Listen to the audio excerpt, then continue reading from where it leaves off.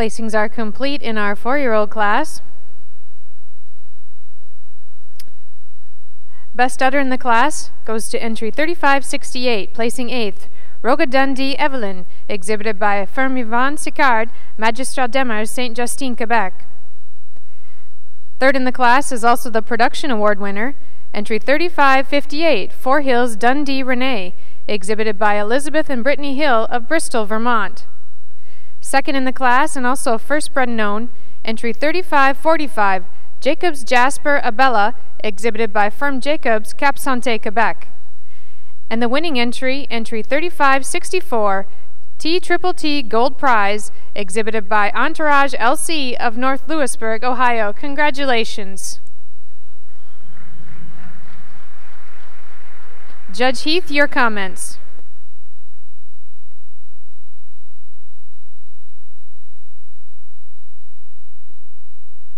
Kind of a exceptionally nice class here in the 4-year-old class, but a hard class to line up. Ended up made my 8th cow best udder because she is the best udder. I'm for that, but I think the cow with the least amount of faults is a cow that I'm winning with. Just a tremendous foot and leg on this cow, clean hock. She really gets out there and floats. Just an incredible dairy open frame with the strength. A cow that has that combination of dairy strength. Today I just prefer the first cow over the second cow. She's more, to me, she has a more desirable slope from hooks to pins. Today she's cleaner and flatter in the bone in that hock, and she's stronger in that pastern and deeper in that heel. And she is fuller at the top of the rear udder today. I would give the cow in seconds a little smoother on the right side of the fore-udder, but they're both a little heavy on the left side of the fore-udder. Just more femininity and balance in that first cow. Just has more style, and she just jumps out and grabs you. What an incredible frame, the first cow. The second cow over the third cow just has more spring of rib, more openness, and more length and depth to that rib region today. She's just a raw or more open rib kind of cow, and a cow that has more quality to that rear udder. I really like this third cow. She's got a great fore udder. She's got that length of fore udder and a really long-bodied, well-balanced cow, but today just lacks a little quality in her mammary system.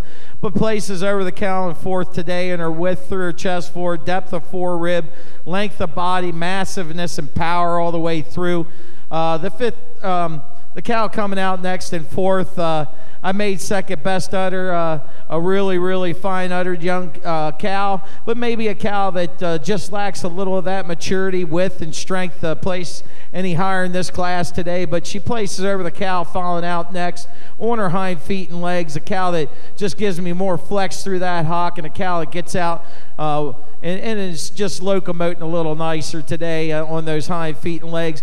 Furthermore, she's a more youthful mammary system cow. She's a cow with 3 calves, a cow coming out in fifth, a cow that's had 2 calves. I just like the immaturity of the mammary system. The cow in fifth, a cow that has a big, high, wide rear udder, but a cow maybe a little mature for me for 2 calves, and a cow that I'd like to change in those pasterns, clean her up through that brisket today to get her any higher in this class. But she places over the next cow on her mammary system, on her snugness at the top of the rear udder and fore udder, and just a little more strength and power than the big, tall, raw dairy cow coming out sixth.